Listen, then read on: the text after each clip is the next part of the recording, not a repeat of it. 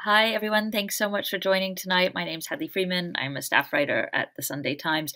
And as a fully paid up member of the Kingdom of Hagdom, I'm completely thrilled to be talking to Victoria Smith, author of Hags, this evening. Victoria, I'm sure, as many of you out there know, is a very accomplished and brilliant journalist. She blogs under the name Blusswitch, and I've been reading her for years, and I just completely devoured Hags. So thank you so much, Victoria, for taking the time to talk to us this evening. Thank you for having me. Well, first of all, congratulations on the book. I wondered if we could start with I read recently that you are part of a trend. Janice Turner of The Times recently cited you alongside Kathleen Stock, Mary Harrington, Julie Bindel, Louise Perry, and Helen Joyce as being at the vanguard of what she calls material feminism, which she defines as a feminism that asserts the primacy of biological reality on women's lives. And obviously, citing that in particular in relation to hags. Do you agree with that definition? I mean, I think that's quite a diverse group, but I do think something's happened in feminism in the past, say, 10 years that has driven a lot of us to assert the primacy of the body much more than we were doing. I think it's because there's been this trend towards, I don't know, sex denialism, flight from the body, whatever you want to call it, which has always been there a bit in the sense that that's the way some women have seen liberation, as kind of denying the body. It's got much more intense in recent years. And I think there are many of us that feel that we've had to choose which way to jump, to either kind of deny the body has any importance, or to actually really insist on it and really interrogate it in a way that we haven't had to do earlier. I think before there was a kind of assumption that the body did matter, but you could downplay it a bit. But I think we can't now. But I think that's quite interesting and quite exciting for feminism at the moment. You write about this in the book. There's fear that if women talk about the differences in their bodies, that will then means giving up equality. So how do we balance that? If we say actually women aren't as strong as men, we do have these physical differences, and yet we should still be allowed to do all the same jobs they can. I use the word allowed there slightly with caution, but how do we balance that acknowledging difference but still demanding equality? I think we really have to get away from the idea that difference means inferiority, which I think that gets really instilled into women and girls, and from quite an early age. I think I felt it very much when I was growing up, that kind of ideas about female intellectual or moral or physical inferiority were always there whenever you admitted or focused on any physical difference between women and men. And there's this fear of celebrating anything that women can do that men can't do, because that will be used against us. But I think as long as you are in denial of it, I think there's always this little voice in you that is thinking, well, maybe we are inferior. Maybe, if you're going to deny how important our physical differences are, I think it shows a kind of lack of confidence in the fact that we are just as valuable and just as important and in no way inferior to men. So, I think you have to kind of celebrate the things we can do, but also be really careful to analyze the differences and what they really mean, because there are so many false interpretations put onto difference. This idea that men are stronger than women. I think it's really important if we're looking at something like male violence, but it doesn't mean that their bodies are in some essential way better than ours. They're not. I mean, we give birth, for instance. And also, you write so interestingly in the book about your own personal history of trying to deny the body. And I think there is that real interesting irony in there has been this long history, like you say, of women our age, older, insisting we're the same, we can do whatever boys can. And yet the way we try to deny our bodies is often extremely bodily led. Like you and I both had anorexia. Other women, try to, the only way you can prove it is basically punishing your body. So in the end, you can't get away from your body. Yeah. And this kind of denial of the body, it's, on the one hand, it's this trying to prove you're just as good, that you're this kind of, I think I quoted Maria Hornbacker's Wasted, where she talks about wanting to be this pure mind, this pure brain, and not have anything to do with the body at all. But actually, this denial is very feminine in some way. It's very submissive. In the end, it's not really asserting yourself. It's denying your own growth. And you see this, now I think, I've written quite a bit about the use of binders and the way that it's crushing yourself to be considered of the same status as the male people around you. And they're not crushing themselves. They're just being in their bodies. And that's what we should be. So let's talk about this path towards the body denialism that we see now with so many women. Because like you say, this began with a kind of insistence on equality. And maybe we could trace that back to the second wave feminism. And then things really stepped up a gear in the past decade. Can you tell me how you see what's happened in terms of women and their bodies and the disconnect between them? Well, I think this kind of denial of the body, you can trace it back really far in terms of women starving themselves either for some kind of religious transcendence, this kind of idealization, or just trying to be considered equal and not, I think my own experience of anorexia was kind of, not wanting to get breasts, not want to be considered an object, wanting to be, just a body, just this gender neutral state that I considered in some ways kind of superior to girls who just allowed themselves to kind of fall into that becoming feminine or female trap. But I think now it's kind of really ramped up a lot because I think partly through online spaces and through the strength of gender identity taking primacy over talking about the importance of biological sex. It's this idea that you can be whoever you want to be and you can't let the body hold you back and you can be beyond the body. And there's this misuse of the term biological essentialism, which I think earlier it was used by feminists to mean the fact that you are born female should not dictate your status in a hierarchy. It shouldn't mean you have to do certain roles. Whereas now that it's the fact that you are born female is almost like shouldn't mean that you are female. If you see, it shouldn't mean that you have to menstruate or get breasts or just grow normally and thrive if you don't want to. Now let's talk about your path into hagdom. Do you think that the prejudice against middle-aged women has gotten worse than before, or is it that you and I are noticing it more because we are now middle-aged women? I think, it's kind of hard to disentangle the two. I certainly think that for me, a huge part is noticing it more because I'm older. It really is this kind of like, oh God, I never thought that happened to me thing. And I have really distinct memories of when I was younger, kind of seeing within my understanding of feminism, the kind of feminism I came to in the early 90s as a young woman, kind of seeing it as a pathway out of ending up in the same position as women my mother's age, as a kind of, I won't end up like you because I'm different, because I'm liberated, because I have all these opportunities and it'll make me not like you.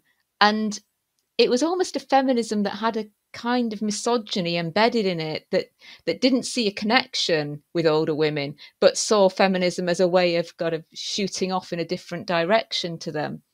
And it's funny, kind of a few years ago, I've quoted Adrian Rich quite a lot in the book because Of Woman Born had huge impact on me, but I only read it when I was 40 and it was like written in, when I was 1. But she writes about, thinking, oh, when looking at her mother and thinking, I'll have children, I'll get married, but I'll do it differently to you. I won't be the same as you. And she writes about this constant image that you kind of look up to the older woman, but think, that won't be me. I'll do it better. I'll do it differently. So there's that. And I think that's kind of quite an ongoing pattern. But I do think at this particular point in time, there is a particular antipathy towards older women within what claims to be progressive feminist culture. That this idea that the older woman is on the wrong side of the history. She's this kind of repository for all these bad old-fashioned beliefs about sex, the body, reproduction, and you can kind of implant all these old beliefs on her, and this generation of older women will die out, and the generation that replaces her will be kind of more liberal, more open-minded, have fewer boundaries, won't say no so much, and won't be so damn annoying. And that's I think that's really prevalent, and it's there in, you know, the use of terms like Karen, which, you know, is quite a complicated thing to write about. I think this idea of the entitled, difficult older woman and criticizing her as a feminist act is very powerful at the moment.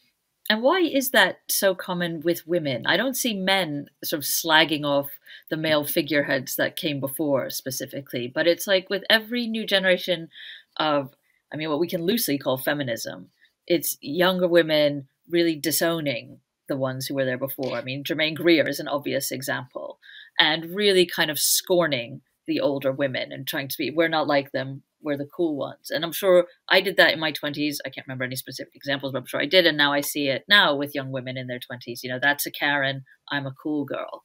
Why does this happen among women so much? I think it's this idea of constant reinvention and this denial of any kind of legacy or history to women. You know, it's like men are kind of always adding stones to the edifice, standing on the shoulders of giants, sort of building. And the metaphor we have is like a wave that kind of crashes and recedes, and we're always having to like build things up again from the start. And one thing I think, it's this idea of fearing that, this fear of being, that women are actually losers, that women are actually inferior, and that we need to start again, and we need to kind of prove ourselves still because we haven't done anything yet. And one thing that I felt the more I worked on the book was that this desire to disidentify from older women is very much connected to this idea that women don't really have a history, women don't really have a legacy, women haven't really done anything yet. And so each generation of feminists is like, our moment is about to come, everything's around the corner, we're just about to prove ourselves. One example that I used was the statue of Mary Wollstonecraft, which doesn't actually show Mary Wollstonecraft. It shows this like naked Barbie doll type emerging from all these like formless blobs, you know, this kind of like, we're not there yet, we're about to prove ourselves, we're nearly good enough. And actually I think that comes from a very deep sense of a fear that we are just inferior to men. You know, it's very, I think it gets very deeply embedded in women because we're aware of our difference and we kind of want to deny it because we're frightened that it means we're inferior, and we're not. Now, I want to get into what's really spurred on this moment in particular. But before I do that, I had to say, you know, there's something about the cover of this book and the subtitle that is familiar from another book. And I wondered if there is a connection to another book by another writer that you wanted to make with this book. Well, I mean, yeah, there was kind of, I did have in my mind, sorry, Chavs by Owen Jones, because I think what he did very effectively there was pointed out that a marginalized group were being targeted and blamed and stigmatized from a position that was supposedly moral, that kind of, it was fine to make fun of working class people because actually they were really bad, and that, you know, so it was legitimate. And I think he was, and I think there's something a kind of similar, well, it's fine to make fun of middle-aged women because, you know, they're bad, they're bigots, they're, you know, and they're on the wrong side of history, and there's this kind of elitist position on it that you know, they don't know what's going on. And yes, there was that, but I also yeah, I think he probably wouldn't see that connection himself. Because you mentioned before about one of the differences with the current moment is seeing people in allegedly progressive spheres really punching on middle-aged women, or whether they call them middle-aged, you know, middle class, white, you know, anything to imply that this one group of women has enormous privilege and therefore we can dump everything on them. And that has been to me one of the biggest shocks of the past, what is it now, 7-8 years, is seeing these men really beating up on women. Do you think that so many progressive men have just been waiting for a moment when they could do this with impunity? Because that's what it kind of feels like. I think they're loving it. I think some men, it's quite shocking in some ways how much some men seem to have really embraced this idea that actually you can be really misogynistic and really aggressive and even justify violence against women if you can kind of put them in this Karen box or Mm, turf box. And if you found the right name to call them, then it's totally fine. And so much of it as well, it's kind of to legitimize things that they want for themselves. They're not interested in the pension inequality. They're not interested in the pay gap. They're not interested in who's doing the unpaid labor, but they're really interested in sex work is work and in calling you a massive bigot if you do anything that questions their right to pay for sex, for right, instance. right. They've chosen particular causes that they call feminist, which actually just meet their own needs, and they are really embracing attacking women who disagree. And I think there is a kind of like thing, you get the sense that certain men they're on the progressive team, they're on the leftist team, and it's always been part of the package has always been you've got to be a feminist, you've got to kind of go Mm, along with, you've got to be nice to the ladies or whatever. But it's kind of now that that's changed a bit, mm, they're quite happy about it. And I mean, it's not completely new. I mean, if you think Robin Morgan's Goodbye to All That, and a lot of second wave feminism, mm, you can see that some of it came out of rage from women at not being included in men's activism in the 60s and early 70s. But mm. yeah, it's really quite powerful now, I think. And also, the whole gender identity movement is kind of founded on a very regressive idea of what a woman is. And inevitably, as you say in the book, middle-aged women kind of don't fit into that. So much this idea of like a woman gender identity is now basically being feminine. And middle-aged women have gone beyond that. We're not feminine. We're mainly pissed off.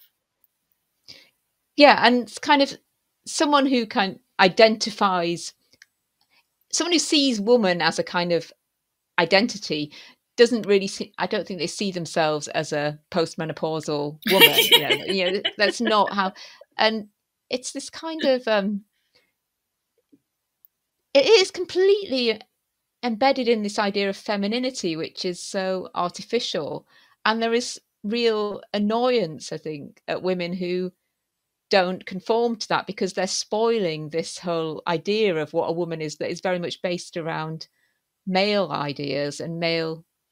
And I find it interesting that you can kind of trace it back, even if you look at things that were written about the menopause in the 60s when HRT was first coming out. Mm, You had mm, these psychiatrists and doctors writing that, when women hit menopause, they just stop being proper women. They become like eunuchs and they need treatment. And, I'm not against HRT. I know a lot of women who've really benefited from it, but this place where they were basically saying that if a woman's not feminine, she's not a woman. She's just this thing. And that idea is still very powerful, I mm, think. mm, mm, mm. And also the HRT thing is really interesting because obviously there's been this slew of books about the menopause that have come out recently by well-known women such as Davinia McCall and I think Mariella Frostrup, and they're all very pro HRT. And I like you, I know lots of women who've been helped by it, but you do think at a certain point, at what point can a woman just like be like we don't need to be, you know, our bodies don't need to be pumped up with a hormone that we're not getting anymore? Is there like, or are you just supposed to be on HRT till you're 90 years old? Like, I don't really understand what the argument is anymore. No, I don't either. And it's this, and it's also this idea that, so unlike with men, something goes drastically wrong with us Right, when we hit middle age. And right. I think it's quite uncomfortable. It coincides with this time when we're meant to suddenly be really unattractive, that we're meant to become invisible, that we're meant to be more quiet. And when we do speak up, we're called entitled. And it's just this kind of, yeah, I worry about narratives that are really obsessed with correcting middle aged women, even if they're done in a kind of self help way. Because narratives about self-help and pampering and me time, they're always quite double-edged for women. Are they about making you feel better about yourself, or are they about making you more acceptable for a society that wants women to be a particular way? And Yeah, young is a exactly. I mean, you write in the book about tweakments and stuff, which is something I have managed to totally resist, as anyone can tell by looking at my face. Even though I am like, I live in London and I'm surrounded by places that offer them. But like you, I just don't see why putting needles in my face would actually make me feel better. I mean, unless why my feeling better about myself is dependent on other people telling me I look better. And I feel like at the age of 45, like I've gone beyond that. Like I don't need people to tell me I look better. I just don't have needles stuck in my face. Yeah, I think it's really difficult because you're always aware that you will be judged on how you look as a woman, and I think this is another thing that's come through in this supposedly progressive politics that actually has a really misogynistic edge. There's a lot of comments about middle-aged women's appearance that are meant to be kind of showing they're meant to be showing that these women are bad politically. This kind of idea that, oh, she's got a Karen haircut, she's got turf bangs, she's got a wrinkly face because she's filled with hate, kind of thing. And she's all saggy because she's eaten up with like resentment at the fact that sex workers are more attractive than her. You see all these sort of messages that combine not being attractive with no longer having political relevance and actually being meant to be quiet. And they're very kind of slippery because it's like, oh, we're not really judging you for how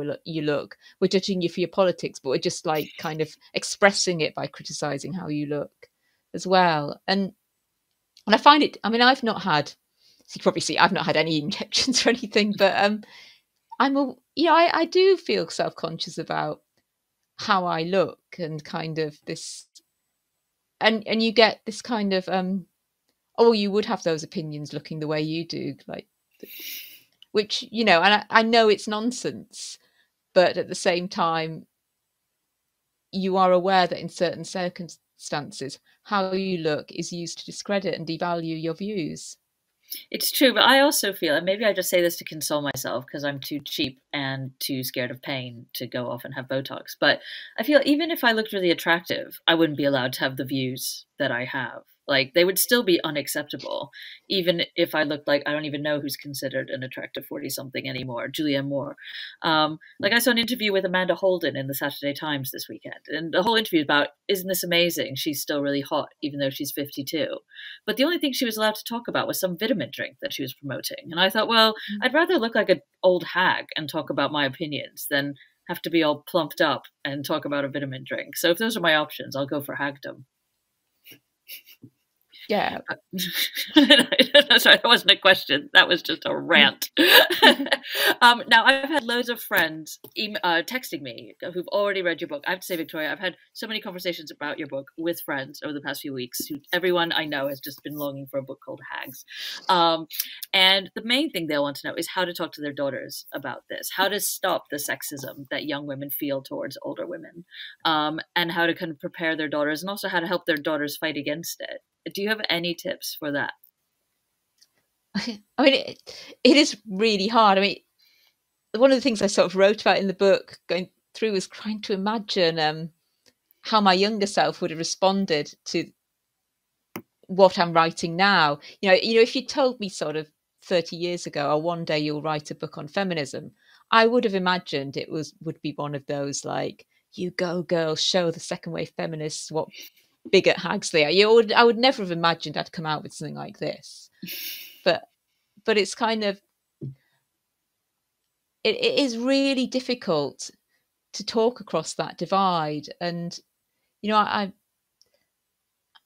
find it my mum died when I started writing the book, and I find it quite sad that I can't really talk to her about it now. And we could never really talk across our different views on feminism and women's roles and who we want to be. And it's always very hard to kind of look at other women and understand the compromises they've made and understand how they got to the position that they got to. And so, and it's very, so I mean, I only have sons, so I'm not really confronting this as well. And I Well, do sometimes sons are think the it's, same. You know, I mean, you tell them to not just assume. Sorry, it's my stupid computer. Not just assume that middle-aged women are irrelevant and have nothing to offer anymore. Basically, yeah, I think, I feel with my sons, there's kind of maybe a layer that's not there when I can talk to them about gender identity and those kind of issues, and they might disagree with me, but there's not a fear of turning into me. There's not that extra right? kind of I've got to disidentify from you in the same way, because it's a different relationship there. I think helping girls to feel confident in themselves rather than confronting them with your own particular views is maybe helpful, but I think it's really difficult, because you have to hold the women I know who are dealing with that, they have to kind of swallow a lot of their own pride and wait it out and Mm. kind of be very patient and kind of be second place to while their daughters work things out with their own bodies and relationships with the world. And I think that's really hard, because you Well, want desperately for your children to see that you're a person too, and they have to at some point. But it does seem quite striking to me, and thinking back on my own relationship with my parents, in that daughters kind of need to disown their mothers or almost hate their mothers for a bit in order to grow up. Whereas I'm not sure if the same is true of sons and fathers. yeah. So I was thinking about the Gloria Steinem's essay that she wrote on sort of younger women and older women and conservatism. She said something about sort of a rebellious act. A really rebellious act for a son is rejecting the father, whereas a really rebellious act for the daughter is actually embracing the mother and kind of feeling close to her. And I found that quite compelling, just Mm. because I think there is so much around daughters that actually encourages them to disidentify and distance themselves. Yeah, which is then carried out in a kind of on a writ large scale in the way they then disown older feminists, Yes. basically. It's kind of Yeah. its own form of matricide. And that point is backed up by Kaz in the audience, which prefaces it with a comment, not a question. And Kaz says, I'm almost 68. I too used to feel that I would not end up being old. Unfortunately, experience has demonstrated that the only difference between me and younger women is time. I am called Karen, and I find the whole thing incredibly distressing, especially when used by younger women. That is an interesting point about how many younger women join in on it. And do you think that comes from a place of almost self-defense, or is it kind of like trying to prove that they are, that are kind of disowning that they will be older one day, or just trying to reassure people around them that they're not on the team with these middle-aged women? I think there's a kind of wanting this. I think there is a lot of self-protection in there, and also maybe a kind of, I think for younger women who are privileged as well, in the same way this kind of Karen figure is, if you're white and middle class and straight, and you I think there are so many narratives around you kind of getting you to examine your privilege. I think sort of having a go at the Karen figure, which is basically women like your mum, is a kind of self-defense for, and it's also a way of kind of divesting your, sort of distancing yourself from privilege that you can't actually help but inherit in some way. This is your heritage, it's coming down to you, and you will become that woman. And I think it's a kind of attempt to push away from it and say that you'll be different and that you'll be better, but you have to own it, and you have to own your own past as Mm. well, and your future. And that brings me to my inevitably favorite chapter in the book, Wrong Side of History Hag, which looks at the demonizing of women, and in particular over the past 8 years. Do you think that this movement is kind of changing, that the Karen slur is losing its currency? We've seen Keir Starmer walking back from gender identity. It's gone from being a given that, we all have to respect this gender identity thing and that middle-aged women are just the worst, to slowly a kind of move to the center? Or do you think it's, that Pandora's box has been opened and we can't get it back in.